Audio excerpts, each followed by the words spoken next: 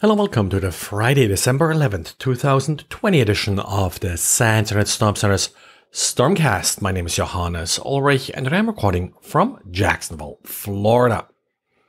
Ngrok is a service that has steadily been gaining in popularity over the last couple years, and of course with that popularity also comes attention from attackers. The goal of Ngrok is to allow you to expose internal services, usually for testing. That's what they sort of advertise, but attackers are also using Ngrok for backdoors, and we have yet another Python script that takes advantage of Ngrok to implement a simple backdoor.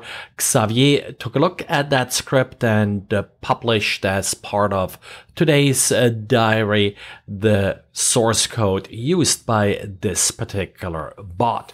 Well, there's certainly a number of good reasons why developers and such would use Ngrok. It's something that you should probably pay attention to, even if it's used legitimately.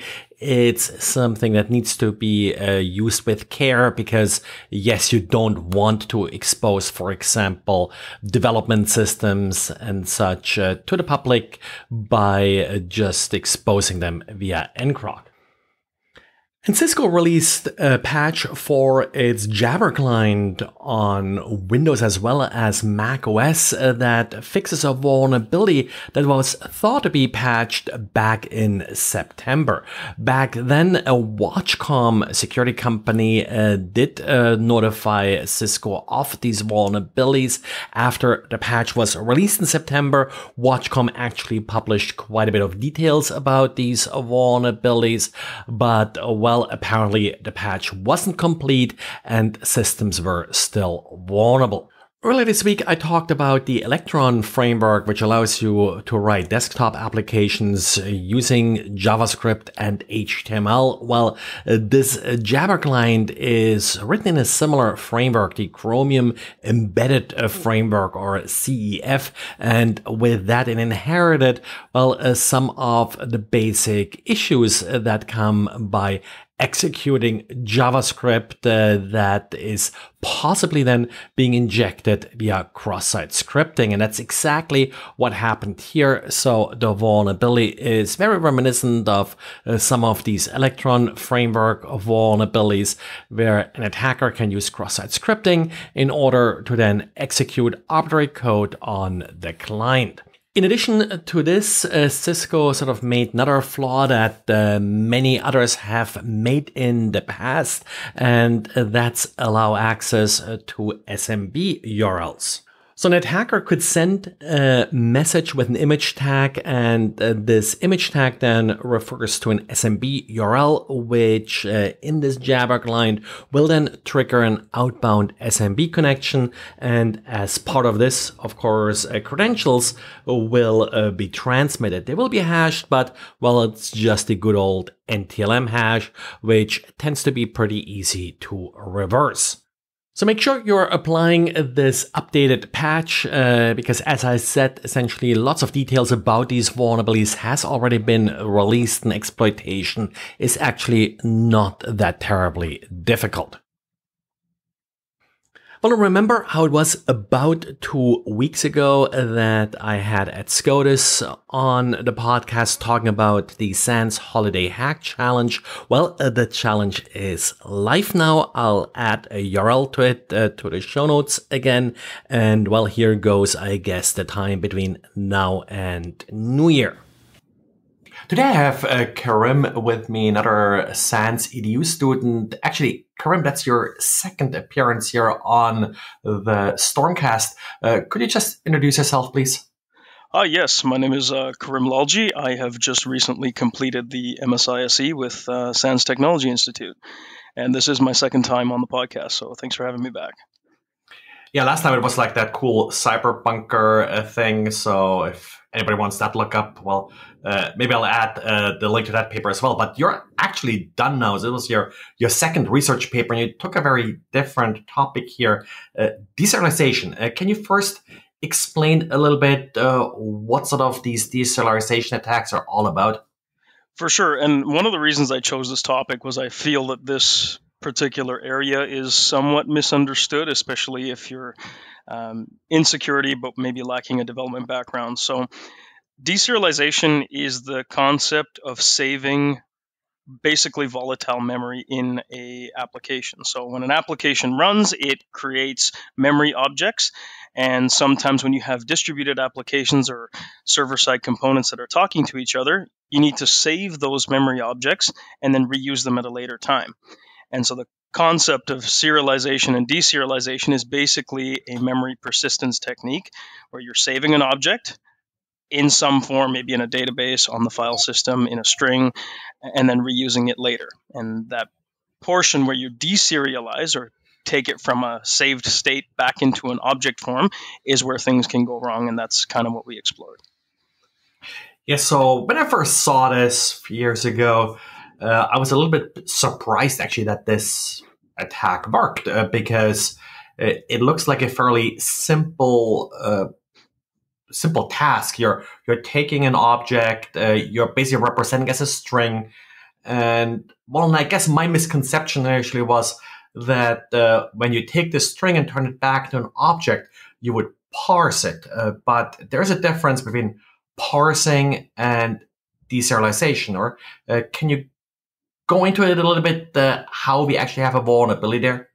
Yeah, absolutely. And you're right. The attack is freakishly simple in the way that it works, and I could see why it would be strange to think that this could actually work. But the idea is that you have an object which is like a stencil. It has these different placeholders.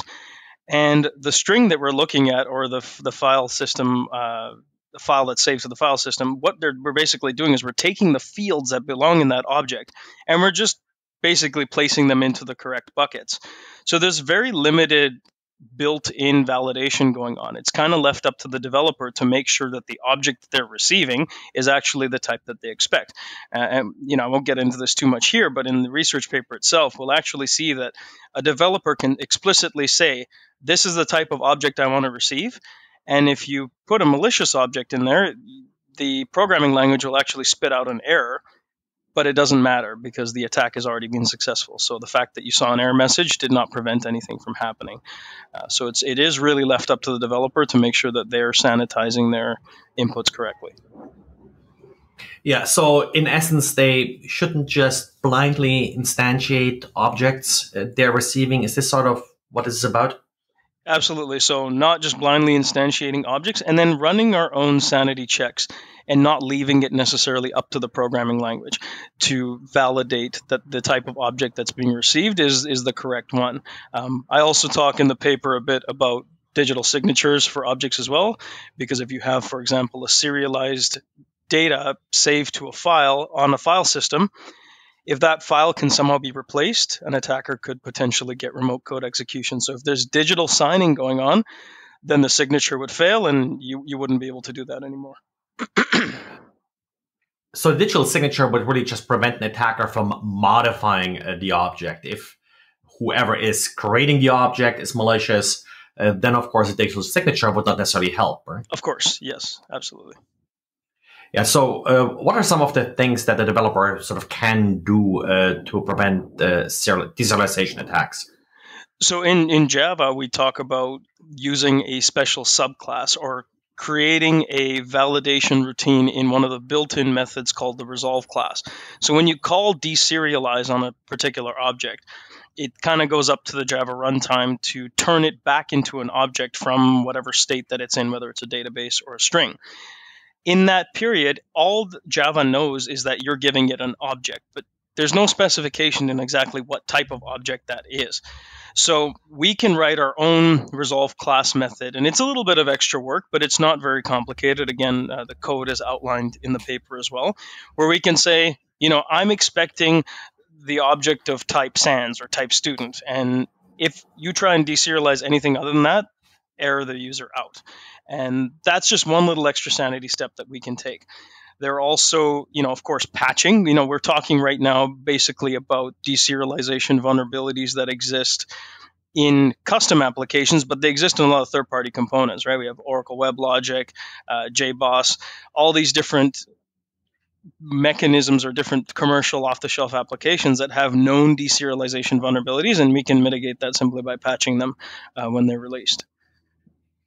So you mentioned WebLogic and some of these external components, which of course is something that a lot of Java-based, in particular, web applications like to use. Why are they so vulnerable? Like anything that makes them specifically exposed or vulnerable to these types of problems? Well, a lot of these components are built with the same code that our custom applications are built with. And as long as that commercial application is using a deserialization function without correctly validating it, you're going to run into the same problems that you will with custom applications. The other thing is a lot of these distributed applications or distributed software use things like RMI, or remote method invocation, and that's a way for server-side components to talk to each other. And pen testers and attackers alike, very often when they see an RMI interface exposed, right away they're going to start thinking deserialization. It's just because that's often how RMI works. It doesn't have to use that, but generally deserialization and RMI interfaces kind of go together. And I think deserialization kind of, although the attack is a concept, it's not nothing new, but it seems to have gained more traction in the last few years. And because of that, I think now a lot of the patches are coming out. But when you have a legacy application that has not been patched, you're going to have exploitation attempts. And a lot of it was sort of about Java, but it may happen in sort of any object-oriented language, or?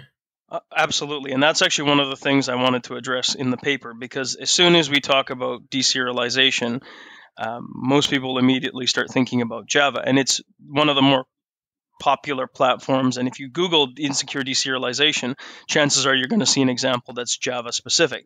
But I wanted to be really clear when we looked at this that deserialization is a concept. It has nothing to do with a language or platform.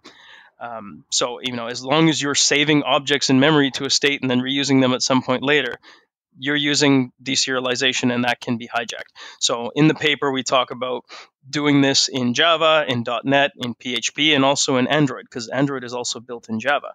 And I know I've submitted a pen test report where exploitation of insecure deserialization is done in a .NET environment, and the person who ingests that report is just kind of perplexed. Like, I thought this was a Java problem. And again, that's a little bit of a misconception. It has nothing to do with the platform. Yeah, so that's pretty cool. Now, you're all done with your degree. What's next? Still writing any papers just because it was so much fun? Hey, you know what? I may consider doing that. Lots of things that I want to examine as well. So we'll take a little pause and kind of just let the brain settle a bit. But I'm pretty sure I'll be back for more at some point. Okay, that's excellent. So thanks, Karim, for joining me again here. And as usual, a link to the paper can be found in the show notes. Thanks for listening, and talk to you again on Monday. Thanks. Okay.